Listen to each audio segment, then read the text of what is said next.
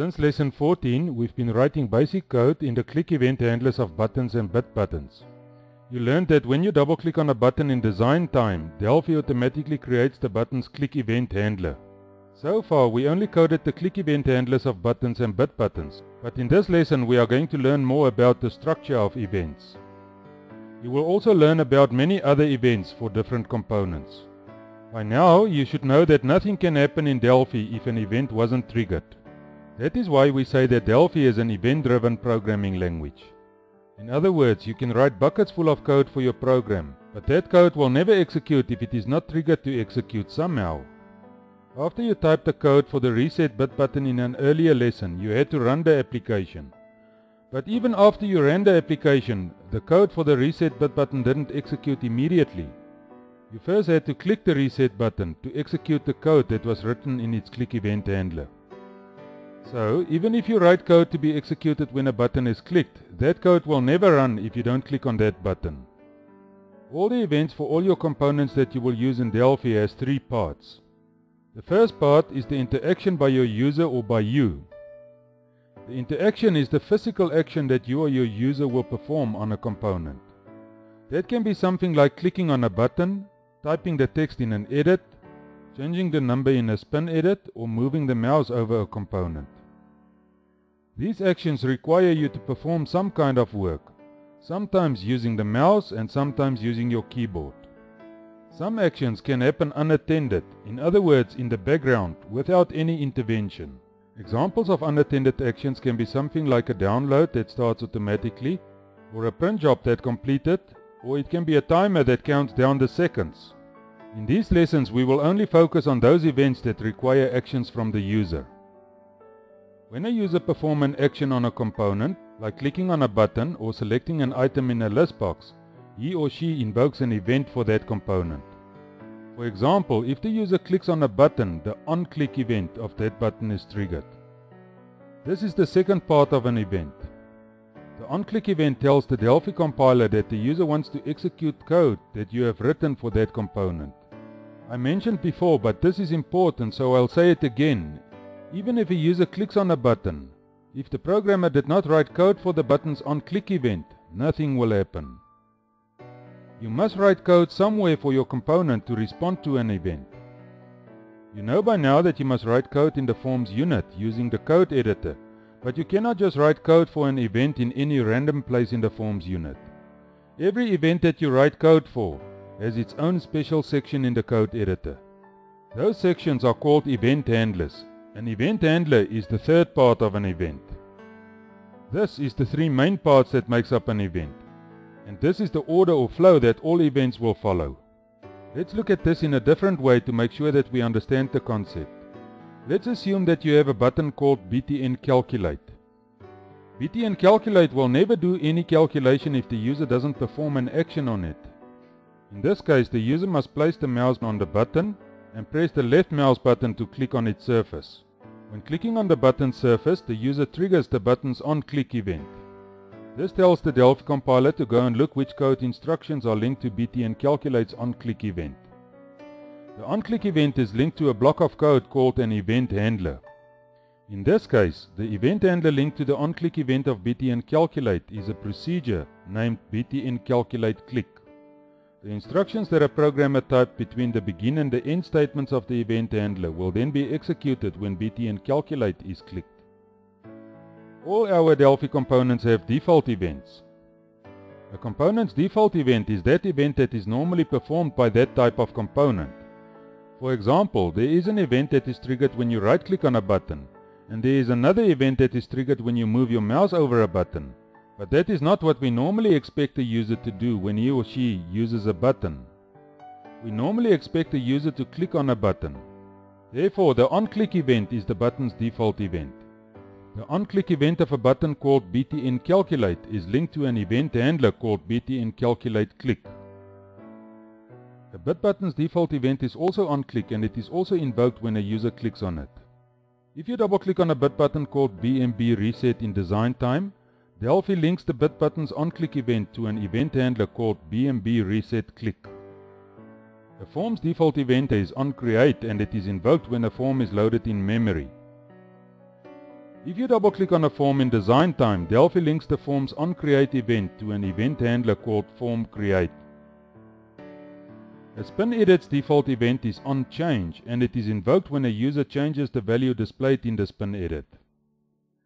If you double-click on a SpinEdit called SEDH in design time, Delphi links the SpinEdit's onChange event to an event handler called SEDHChange. A combo box default is also onChange, and it is invoked when a user changes the selected item to another item. If you double-click on a combo box called CBOGender in design time, Delphi links the combo box onChange event to an event handler called CBOGenderChange. These are just some of the components and their default events. You can go and experiment with more default events. Just add any component on a form and double-click on it. After a while, you will be familiar with a whole bunch of components and their default events. Most components can respond to more than one event. In this explanation, I will use a button called BTN Calculate again. You already learned that the button has an Unclick event, which is its default event. You also learned that the Unclick event is triggered by a user when the button is clicked. But you also learned that the Unclick event is linked to an event handler called BTN Calculate Click. BTN Calculate can also trigger additional events in response to a user's actions. For example, a user can also shift focus from another component to BTN Calculate. As soon as BTN Calculate receives focus, its onEnter event will be triggered. The onEnter event links to an event handler called BTN Calculate Enter. The user can also right-click on BTN Calculate. This will trigger the onContext pop-up event, which links to the event handler called BTN Calculate Context Pop-up. The user can also move his mouse pointer over BTN Calculate surface. This will trigger the onMouseMove event, which links to an event handler called BTN Calculate Mouse Move. Here, I only demonstrate some of the additional events that can be invoked for a button, but you can go and explore more of the other additional events. Now, let's see how Delphi links an event with an event handler, and how you can also use Delphi's IDE to identify where and how events and event handlers are linked. When you learned about the different features of Delphi's IDE way back in Lesson 5, you learned that the integrated development environment has an object inspector. In the lessons after that, we used the object inspector to set the properties of our components. You also learned that the object inspector not only provides a properties tab, but it also has an events tab. Here on the screen I show you a screenshot of the object inspector. This object inspector displays the characteristics of a button called BTN Calculate. Under the button's name you can see two tabs. One for the properties of BTN Calculate and one for the events of BTN Calculate. The Events tab displays all the events that this button can respond to. In the cell next to the Unclick event you can see the word BTN Calculate Click. That indicates to us that this button can respond to the Unclick event, but it also tells us that the Unclick event is linked to an event handler called BTN Calculate Click. So if you double click on BTN Calculate in design time, Delphi creates an event handler called BTN Calculate Click and link this event handler with the Unclick event of this button. Let's have a closer look at the structure of the event handler that Delphi created for the Unclick event of this button. The first line is called the procedure header or the procedure signature. This line starts with the word procedure, which is a keyword that the Delphi compiler uses to refer to a piece of executable code. Next to procedure is the name of the class. In this case the class is a form. This indicates to the compiler that the component that responds to the event belongs to a form called FRMH calculations.